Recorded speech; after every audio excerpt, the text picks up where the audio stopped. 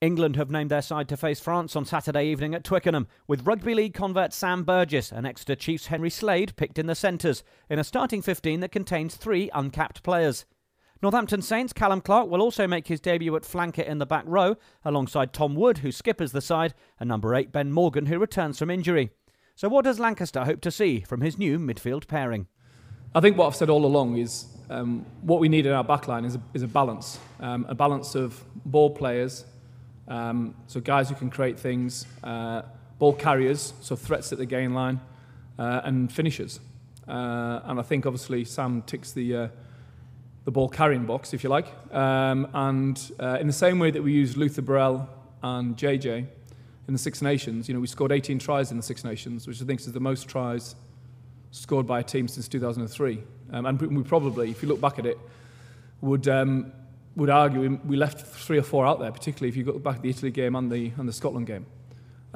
So that's why he's there to be looked at as an option in that position. Often, when he plays for Bath, whether he played at centre or when he played at 6, he was obviously used, particularly on first phase, not in the line out. He was used as a threat at the line. And whether it's him or Matt Banahan or the way Bath constructed their attack, their power runners often were attracting defenders. As a consequence, then you can play the ball out the back and so on and so forth. So, and obviously there's a physicality nature of backlines in international rugby where you need to look at that element of things, particularly defensively as well. And I look at, if you were playing against New Zealand with Ma Nonu and Julian Surveyor lined up against you as a starter player, or you've got Kurandrani, or you've got Jamie Roberts and George North. So it's just trying to steve that balance. And as I say, it's an option for us to look at, and it'll be an interesting insight to see whether it goes well at the weekend or not. With the likes of Corbisiero, Haskell and Cipriani all hoping to make an impact from the bench, is it likely that Lancaster will ask the replacements to play an earlier part than in a normal test match? Yeah, I think that's fair.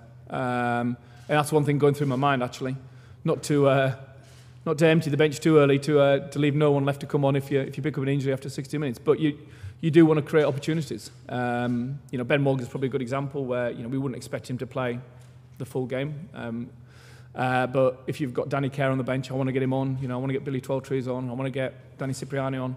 So yeah, without a doubt, that will play a part. I think it'd be fair to say that, again, I think most sides will adopt that sort of strategy in these early games, but I'm not sure I'll be repeating that in the second French game or more importantly the Ireland game, and definitely the Fiji game. Obviously it would be different again.